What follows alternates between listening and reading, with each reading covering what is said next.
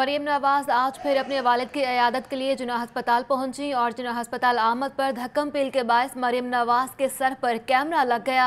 Maryam Nawaz camera लगने के बाद अपना सर सहलाती रही। इसी पर बात करेंगे बिलाल चौधरी से। बिलाल, बताइएगा।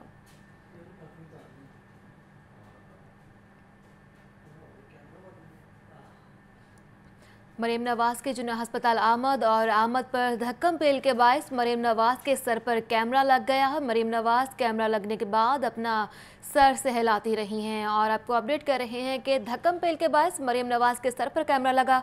इसी पर मजीद जानेंगे बिलाल चौधरी से। बिलाल, बताइएगा। जी बिल्कुल, जिन्ना हॉस्पिटल में जो धक्कम पेल है ये मामूल बन चुका है। इससे पहले भी मरियम नवाज चूंकि मामूल के मुताबिक रोजाना जिन्ना अस्पताल में इसी टाइम आती हैं, अपने वालिद के लिए खाना भी लेके आते हैं। जब आज मरियम नवाज जिन्ना अस्पताल में एंटर होने लगी तो गार्ड्स की धक्कम पेल, कारकुनों की नारेबाजी की वजह से जो निजी टीवी का कैमरामैन था वो जो फुटेज बना रहा था, पीछे कैमरामैन के धक्का लगने की वजह से मरियम नवाज के सर पे जो है वो कैमरा शदीद जो है वो लग गया, जिसकी वजह से मरियम नवाज अपने सर को भी मलती रही। और जब उन्हें पीछे मुड़ के देखा तो पीछे से सिक्योरिटी गार्ड्स की ने को धक्का दिया था और पीछे कारकुनों की बड़ी तादाद थी। तो मरियम नवाज जो है वो सर को अपने मलते हुए जो है वो अंदर रवाना हो गई। और ये भी आज जो मीडिया से गैर उसमें गुफ्तगू करती थी उसकी वजह से उन्होंने वो भी नहीं की और कैमरा लगने की वजह से उनको जो है वो हल्की सी चोट भी आई और शदीद किस्म का जो कैमरा था वो उनको लगा। जब लिफ्ट में भी वो जा रही थी तब भी वो अपना सर जो है वो मलती रही थी और जिसके बाद जो है वो सिक्योरिटी की ये भी अहली है और उसके बाद जो सिक्योरिटी गार्ड्स हैं जो लीगी कारकुनान जो कि अस्पताल के बाहर मौजूद रहते हैं, अब उनकी भी बदनज़मी की वजह से ये सारा मामला पेश आता है। इससे पहले भी मरियम नवाज को कई दफा धक्कम पेल का भी सामना करना पड़ा था, शीशे भी टूटे थे।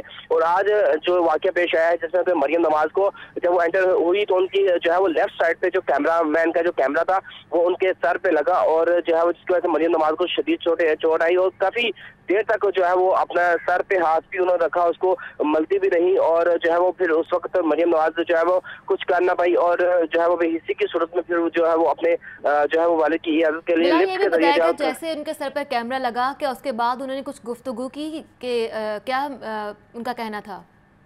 जी बिल्कुल, रोजाना क्योंकि वो मामूल के साथ आती है उसी तरह धक्कम पेल का सामना करना पड़ता है। पुलिस की भी सख्त सिक्योरिटी है लेकिन उसके बावजूद भी जो लीगी कारकुनान है वो बड़े जज्बाती हो जाते हैं, आते ही फूलों की पत्तियां निछावर करते हैं। शदीद धक्कम पेल होती है। पुलिस भी जो है वो उस वक्त उस जो धक्कम पेल है उसको संभालने में नाकाम जाती है क्योंकि मीडिया का तो काम है चीज को कवर करना। और कैमरामैन को भी जब सिक्योरिटी गार्ड ने धक्का दिया तो कैमरा जब जो है वो अनइंटेंशनली लगा तो उसके बाद मरियम नवाज ने भी पीछे मुड़ के देखा जरूर लेकिन कैमरामैन को कुछ कहा नहीं क्योंकि उनकी गलती नहीं थी और क्योंकि ये एक सिक्योरिटी गार्ड ने जिससे धक्का दिया था कैमरामैन को, उसकी वजह से जाके ये मरियम नवाज को शदीद जो है वो झटका भी लगा और कैमरा भी उनके सर पे लगा जिसकी वजह से उनको हल्की सी चोट भी आई। लेकिन मरियम नवाज ने ताहार चोट लगने के बारे में जो है वो गुफ्तगू नहीं की। इससे पहले जब वो मीडिया से गुफ्तगू करती थी तो बताती थी जो है वो हमें भी हो सकता है जब इयादत के बाद जब वापस निकले तो फिर कोशिश करेंगे कि मरियम नवाज से इस हवाले से भी बात की जाए। लेकिन जो अस्पताल इंतजामिया है उनकी भी कारकर्दगी पर सवालिया निशान है लेकिन उसके साथ साथ जो सिक्योरिटी वो वहाँ पे मौजूद है उनकी जानिब से भी ये सवालिया निशान है क्योंकि सिक्योरिटी हसार को मजीद बेहतर नहीं किया जा रहा है। जो कारकुनान वहाँ पे नारेबाजी करते हैं जिससे अस्पताल का नज़्म ज़ब्त भी खराब हो रहा है। जब वीआईपी प्रोटोकॉल आता है तो इससे पहले भी शहबाज शरीफ का भी हाथ पकड़ने की कोशिश की गई थी और इससे पहले भी लीगी कारकुनान की जानिब से मरियम नवाज के सर में भी हाथ लगने की कोशिश की गई थी। तो इस तरह की जो हरकत है इसको जब लीगी कारकुनान को समझाया नहीं जाएगा, कंट्रोल नहीं किया जाएगा तो सिचुएशन और हालात है मजीद जो है वो बदतर हो सकता है।